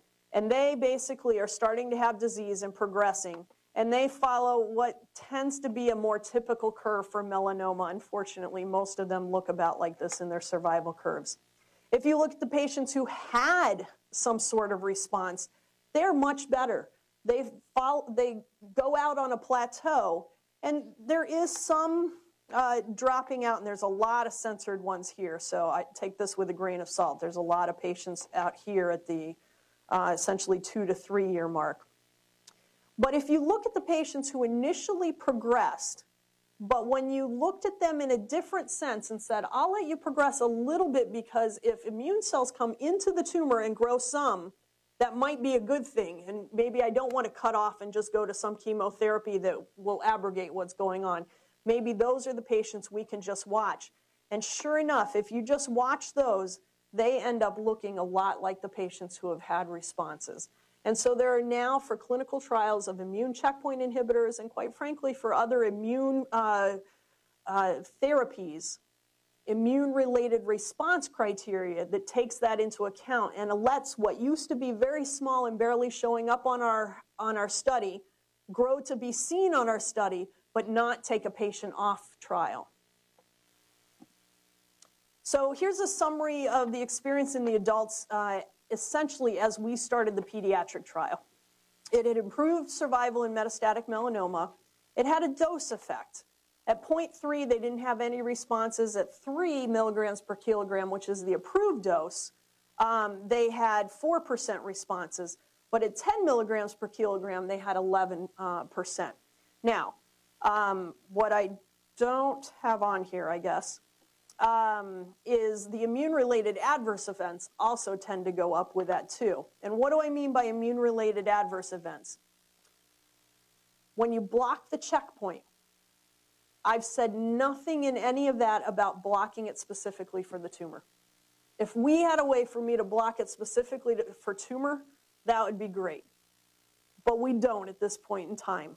Maybe some bispecific, maybe there's some good things coming out of the basic science labs that will help us discriminate a little bit more. But right now, it's just pulling the brake off of anything. So if you have a tolerization of a T cell by this mechanism, you are likely to release what will look like autoimmunity or immune reactivity against self. Some of those most common places, colitis, diarrhea because of inflammation of T cells in the gut, very much like graft versus host disease. Hepatitis, we can't always prove that it's because of autoimmune issues, but lymphocytes in the liver causing issues to the liver. Rash is very common in adults. I'll show you soon that it's actually not so common in kids. And endocrinopathies. Thyroid. It's actually pretty easy to make antibodies against your thyroglobulin. So anti-thyroglobulin antibodies are something that we look at in a lot of patients, and a decent number of patients on these studies will make antibodies that create some problem with their thyroid system. They take a synthroid replacement, and it works out okay. The more complex one is something called hypophysitis. Hypophysitis refers to a T cell infiltration and swelling of the pituitary gland that essentially knocks off a lot of the access of your endocrine system, talking to your adrenals, talking to your thyroid, and it can lead to lifelong need for replacement in a lot of different hormones. But one thing that we tell the patients is that breaking tolerance to self means that at least you're getting the mechanism to work. And across a couple of studies, if you had an adverse event that was related to an immune activation, you were more likely to have an anti-tumor effect. So if you've unblocked tolerance to self, you're more likely to have unblocked tolerance to cancer, which after all is pretty darn close to self. It is self, just a little altered. So this was our study. We treated 1-year-old to 21-year-old patients with essentially every 3-week ipilimumab for induction, and then went out to every 3 months for maintenance therapy. We started at a lower dose level, not quite as low as the adult studies had shown since they had no responses there, but at 1 milligram, 3 milligram, 5 milligram, and 10. And this table essentially shows you how we had increasing immune-related toxicities as we went up. In bold are the ones that are called dose-limiting and made us back up on certain things, but you'll see pretty much all the things that we talked about show up here. There wasn't any new safety signal. There wasn't anything different that was happening in the kids, but honestly, before we embarked on this, we had never used any of these agents in children and didn't know what the pediatric immune system would do in response to the immune checkpoint inhibitor. We didn't have any home runs. We had 5 patients with stable disease. Actually, I think it's 6. Greater than 4 months. 1 out of 12 melanoma patients was in that stable disease. I mentioned the toxicity trial is similar, and this was the foundation for a promised phase 2 study in adolescent melanoma that's ongoing now. This is one of our patients. She had a very bulky scalp melanoma you'll see here at baseline in a couple of different sequences. And essentially, after 15 months of ipilimumab, it had decreased in size. She developed an autoimmune thyroiditis. Her lymphocyte count went up at this time. And by treating her with Synthroid, the antibody titers came down. No, her disease, the TSH came down. But we could tell after a while that her antibody titers were coming down about the time that we start to see her tumor growing again. So we re-induced her with ipilimumab, gave her that intensive again, and once again sort of stabilized out the disease, and we saw an increase in the antibodies as well. She ultimately went on to progress, but was our longest responder. Here are the rates of side effects, grade 3 and 4 being the worst players. And about 1/3 of the patients had a grade 3 or 4. This is consistent with what was seen in the adult studies. But again, this one was not. Maybe about 70% of the adult patients had a rash of some sort. And we were puzzling over this a little bit until a dermatologist pointed out that what we all pretty much know, that adults have a lot more skin damage, UV damage in their skin than kids do. And perhaps it's that target of the mutations that happen, and Dr. Rosenberg just came out with a paper in the past year identifying that in some of his TILs. You could really see each one of those induced changes can be a target for a T cell. And those can be even in non-malignant tissue in your skin causing a rash. Whereas the kids, they don't have that, so they didn't really have the T cells going to their skin. It's a hypothesis. I haven't proven, we didn't biopsy anybody, but I think it makes sense. So the conclusions are that, you know, it was pretty much tolerated, similar to what was seen in the adult studies, but we did have less clinical activity than we had hoped for. We only had the 1 long-term SD and all the melanomas we treated. And when we looked at the biomarkers, and I'll show you a couple of them, there really wasn't any clear-cut thing, which is hard because normally you like to take a biomarker and say, who responded? And how is that different from the non-responders? So we're hopeful that we have responders on our anti-PD-1 trial, which is upcoming. So questions still to be answered. Are there surrogate markers for response? So far, nobody's been able to identify the patient up front who's definitely going to respond. But again, I take you back to the CCR Grand Rounds of Gajewski, that he he has this T cell inflamed phenotype that is a marker of somebody more likely to respond to immunotherapy. Here in one of Jed Wolchuk's papers about a patient he talks about, you can see that he had a real increase in absolute lymphocytes. Here he was at baseline. Here after his first couple of doses, his first 4 doses, he had a lot more tumor on his scans. Dr. Wolchuk basically says that the patient said, but doc, I feel better. And so they took the unorthodox stance at that point of just watching. And that patient underwent, without any drug, a spontaneous resolution of all those. So the other take-home message I take from that is listen to your patients. Patient said, but I'm really feeling well. I'm not quite sure why the scans look worse. And turns out, because there was an ongoing immune response in there that was decreasing what was happening. That doesn't hold out true for everybody that responds in the lymphocyte correlates, and so that's probably not the best marker. In our PEDS trial, we did answer that immunological answer in that you can activate T cells in a pediatric population, but you do not get a concomitant increase in FOXP3 T regulatory cells. I had just mentioned the T cell tumor microenvironment. We were looking at CRP, which is a marker of inflammation, and whether that can help you identify, as it did here in the adjuvant trial, the patients who had a higher inflamed CRP were less likely to relapse. It's this one. So that really was the first in-class drug of its kind. The first one, you notice I had very different side effects than we typically talk about in chemotherapies. This was something that really, even in pediatrics, we started it only here. We opened it at Memorial and Dana-Farber. And now the phase 2 is out in multiple places, but they're very different side effect profiles than we're used to giving with chemotherapy and need to be watched closely, especially at onset of things like colitis, so that you don't end up perfing your colon. The next question really becomes, what can you put it with? What can make it better? How can we take a 6 to 10% response rate in melanoma and make it higher?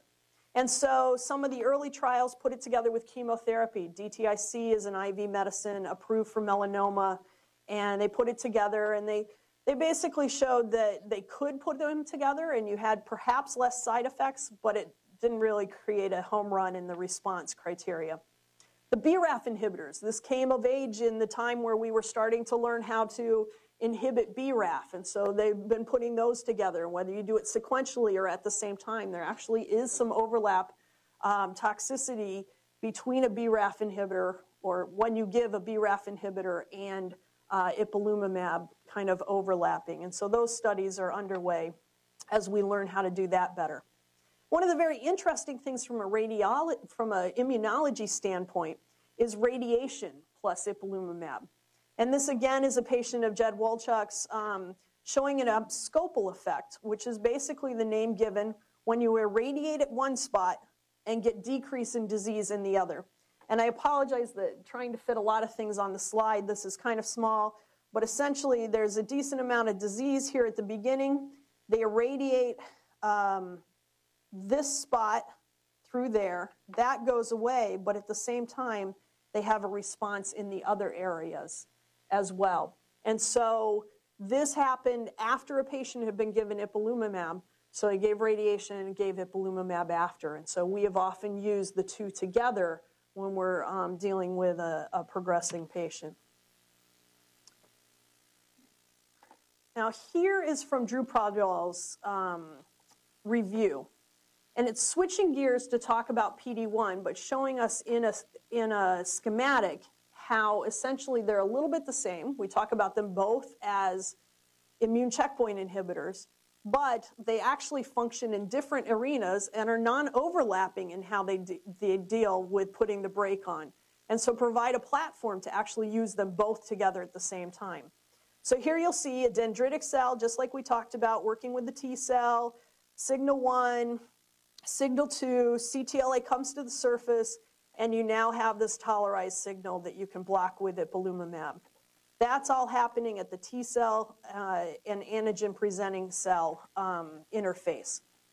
PD-1, you still have to have an antigen presenting cell and T cell interface to get the signal going, but then the T cells go to the tissue, and it's really in the tissue that you have the PD-L1 or PD-L2 expressed. This could be on the tumor itself, this could be on the stroma, and that provides a ligand to a different break, the PD-1, which sends a negative signal and essentially exhausts the T cell.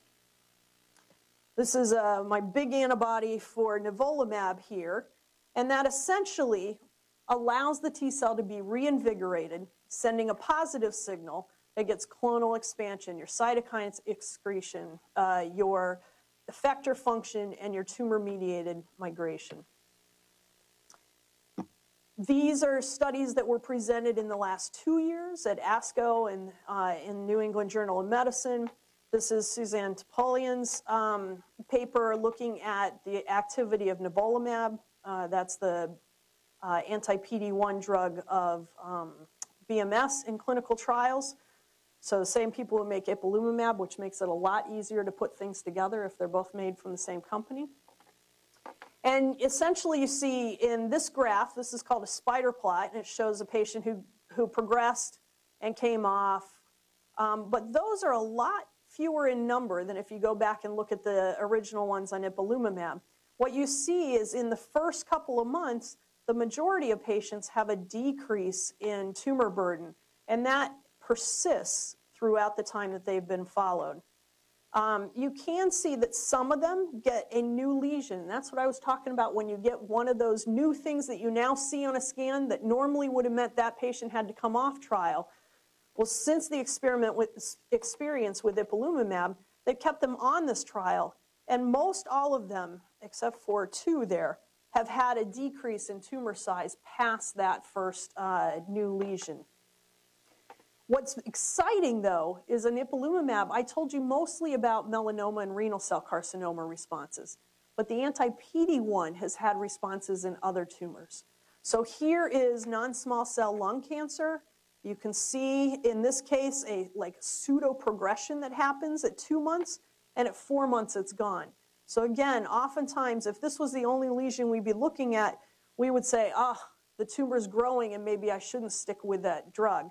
But in this case, by adding everything up, it fit the criteria to allow to continue watching and went away. And here you see some in the bottom panel as well. So it's been exciting responses in other diseases, and many more tumor types are undergoing study now that it's closer to approval. So here are going back to some of the basic science studies that drive this. I mentioned you're talking immune checkpoint. When I first heard about them, I thought they would overlap in toxicity, and they do. But because their function is not redundant in the signaling, you can do blockade of both and get a better effect on the T cells. And so here's in colon cancer, you see when you do anti-PD-1 by itself or anti-CTLA-4, you get growth. But here with combined, you have a lot more tumor-free. And you've got a better percent surviving when you do combine together plus vaccine as well. We'd always sort of hoped that we could do these inhibitors on the back end of some sort of therapy that activates the T cells. So that's why you keep seeing things together with vaccine, because that's the way to stimulate the T cell and get the activation arm working before you block the brake. So here is Jed Wolchuk's paper in the New England Journal showing the activity of Nivo plus IPI in the clinical activity. This is concurrent therapy, although they did a couple of different crossovers and trying to understand, but this is concurrent therapy, and you see a lot of the patients with this dramatic response and then continued response. The waterfall plot starts looking like something that's exciting, like we saw with the PARP inhibitor. There are a lot more patients responding down here with decreased amounts of disease below the axis than there are growing. And this year at ASCO, it was presented as an update to this study. And essentially what you see here is the Nivo plus, so small, So 1 milligram of Nevo and 3 of IPI, or 3 of Nevo and 1 of IPI, essentially give you great survivals. 3 of 3 is that one that's straight across the top. So these are very exciting to be able to combine them and get even better responses than we were getting with ipilimumab alone. Better responses with Nevo, perhaps even better with a combination blockade. Here's another tumor type that is being targeted with this and showing some wonderful waterfall plots here, and these are swimmer plots showing ongoing responses with all these arrows sticking out. But this is in lymphoma. One of the things that happens in a lymphoma is they tend to have lots of ligand for your program death one. So PD-1's ligand is PD-L1 or PD-L2. And depending on which kind of lymphoma, you tend to have more of one or the other. But essentially, it becomes a great hypothesis that blocking that, because that tissue level is so high, will allow the activated T cells to then attack the tumor. And here they combined it with treatment for B-cell lymphoma and rituximab, and they got tolerated the combination, and it was quite effective. Getting back to the combination and what happens with the toxicity, we've talked about a lot of the ipilimumab side effects. Nevo is pretty close. One of the things that came up in higher amounts in Nevo versus IPI was pneumonitis, or inflammation in the lungs. But most of the other things are typical. The rash, they had some colitis, but actually I don't even see it listed on here, and hypothyroidism. When you put them together, you start to see some of the things that you had with IPI alone, and you start to see it at higher levels. So here at grade 3 or 4, you see 15% had liver issues. They had some colitis. Majority of patients having lower grades. So here, again, the rash happens in 55%, itching in another group. So 70% overall have some sort of skin issue. Again, getting back to the T cells in the skin. But the safety algorithms that have been put in place in the ipilimumab trials are really helping keep these combination strategies and the management of the AEs more safe. There weren't any new safety signals. So I get back to anti-PD-1 and pediatrics. I tried to take you through some of the pediatrics on ipilimumab because we have some data with that. We do not yet have any data in pediatrics being given anti-PD-1, which is really unfortunate because they just approved a PD-1 inhibitor, the Merck one, at the beginning of this month. And I know lots of patients who are working to get that off trial. So it's a plea for the drug makers in the in the audience as you go. Don't forget to help us get things to pediatrics before they get approved so that they can actually get given earlier and get studied. But here's some data coming out of Crystal Makel is my branch chief and was my mentor in fellowship. Stephen Heifel was a postdoc in her lab and essentially was using a mirroring model of rhabdomyosarcoma, another sarcoma I did not talk about yet, but in the class of high-risk sarcomas that we tend to treat, and gave it anti-CTLA-4. There was some delay of growth in some mice. Anti-PD-1 did a little bit better in more mice, but still had growth. However, in their hands, when you did a blocking agent to keep some of the myeloid-derived cells from getting to the tumor, you did a lot better in survival outcome, and that's that green bar here. And so that's getting at the other arm of what things in the sarcomas are keeping it from responding to any sort of immune activation, and one of them being myeloid suppressors. So in summary, based on the early studies, we're excited by the responses they've seen in non-melanoma solid tumors. These are the actual rates I just have in here from the melanoma tumor. Biomarkers for response. Like I said with IPI, it would be great to know who's going to respond to PD-1. I hinted to the fact that PD-L1 and PD-L2 expressed in the tumors might be something you would hypothesize to respond better to. And you can see that in a couple of the New England Journal's articles. I think this is from the Topalian one, the 36% response rate in PD-L1 positive tumors versus those who were negative. Now, it didn't mean that there weren't any responses in a negative one, and we certainly know that these can be upregulated and downregulated. So it can be a problem when you're just dealing off the tumor tissue that you got at diagnosis, and now you see the child at relapse 2 years later. Is it the same expression as there or not? So we're not setting up our trial to require that you have it, but we're certainly looking at it prospectively as we go. Here are all the inhibitors in development. Pembrolizumab, or Keytruda, I haven't heard anybody actually say that one yet, is the Merck compound that was just approved for melanoma not responsive to ipilimumab. So it's a pretty narrow initial indication. They have ongoing phase 3 trials, and this was a breakthrough drug mechanism. Nivolumab, it's anticipated that we hear something from the FDA in the next several months. And there are a series of other groups that have anti-PD-1 or anti-PD-L1 in large trials. Melanoma, other tumors, renal cell, bladder. There were some exciting data on bladder cancer responses to Nivo at ASCO this year. Upwards of 50% of the patients who had PD-L1 on their tumors. And so we're very excited to see where this goes. You'll notice that there aren't any cohorts that have looked at sarcoma.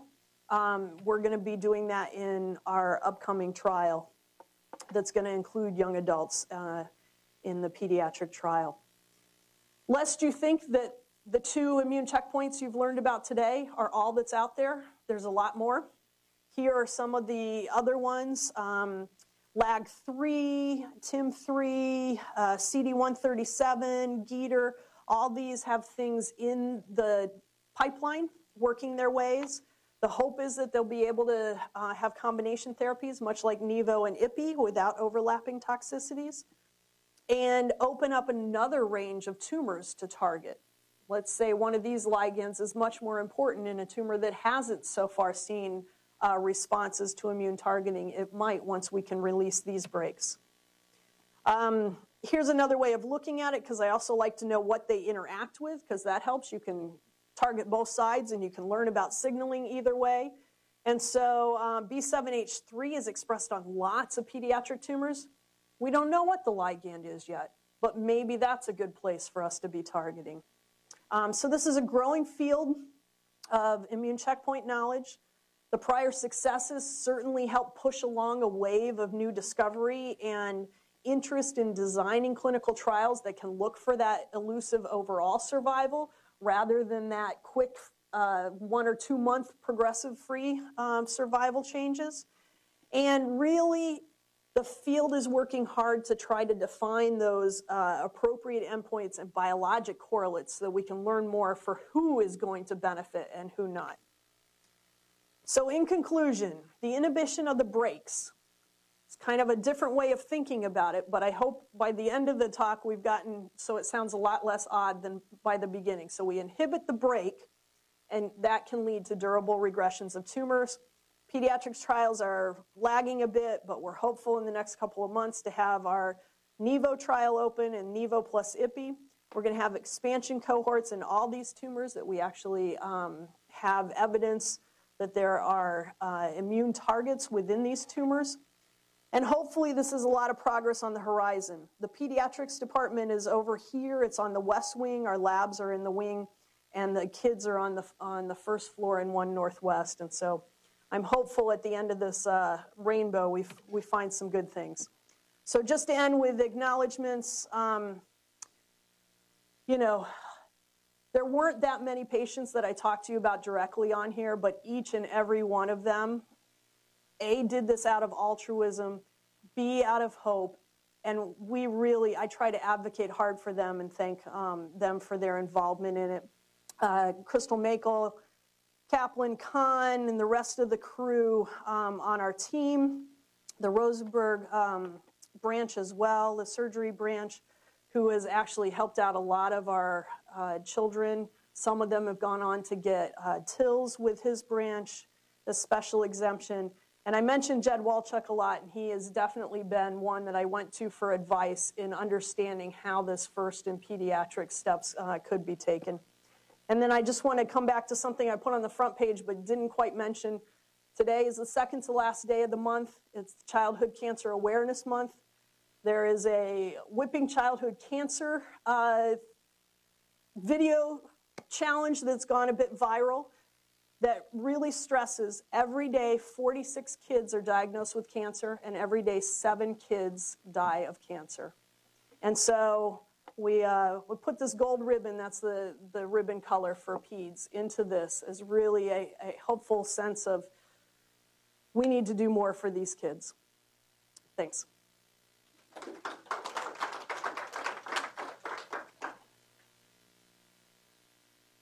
All right, I'll open it up for some questions. Or any sign of resistance to the melanoma? So when we talk about other immunotherapy strategies, like when we're doing CD19 CAR T cells, the chimeric antigen receptor T cells, and they're going after CD19 positive leukemia, there can be an outgrowth of CD19 negative leukemia. So they figured out how to grow without it. We don't think that CTLA-4 has the same role in these tumors. Because we haven't sort of found a reason why they might just downregulate it and do by other mechanisms, or it might not have anything to do with it. We're targeting the T cells. We're not targeting the tumor. So I think the resistance mechanisms are more of the other breaks, the other suppressive environment that takes one or another side away from the immune system.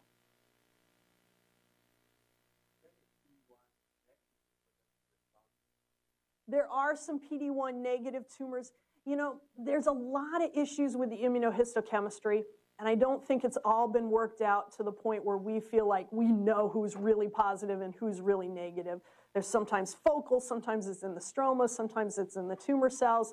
So I'm hopeful we get more to that answer, but right now I'm not willing to say if it's PD-1 negative on our first look, then there's no chance you can respond to it.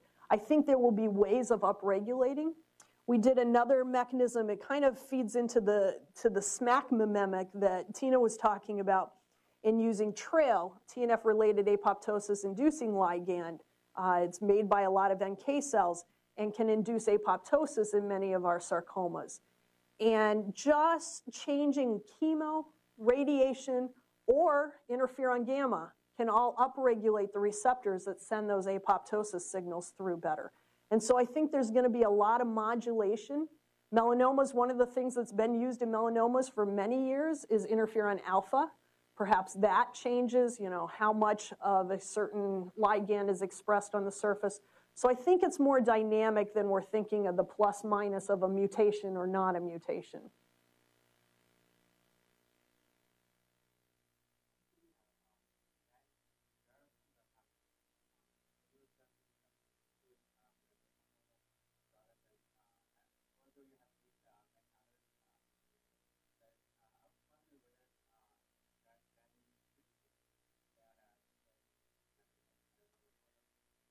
So like I mentioned, melanoma tends to be chock full of a lot of T cells. So Steve Rosenberg for decades has been growing out the T cells and giving them back to patients, and they can be very active. And IL-2, a T cell survival factor, is approved therapy for melanoma. It's also been used in renal cell carcinoma and has a proportion of patients, don't quote me on the numbers, I think it's somewhere around 10, that can respond to just IL-2 as a T cell growth factor and a response in the tumor. So it's been known that those are your typical immune sensitive. So if you ask somebody what's an immune sensitive tumor, melanoma is its poster child. I think we're starting to think about that a little bit differently with some of the adult tumors, like the lung cancers that I showed you, some of the things, the colon cancers. The ones that have a lot of mutations, back in that hypothesis of a mutation makes it more likely that a T cell can recognize it as different and attack it.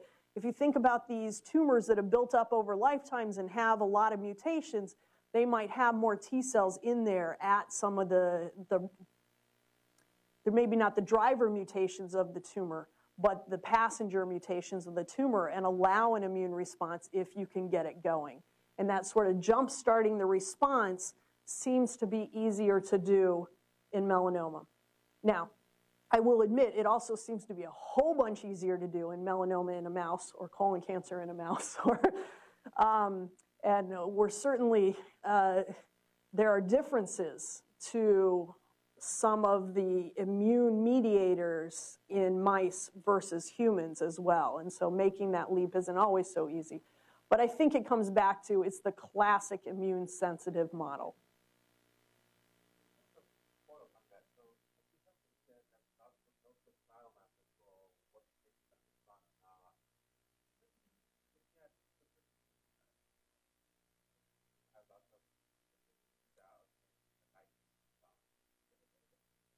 So they have attempted to do that on some of the trials.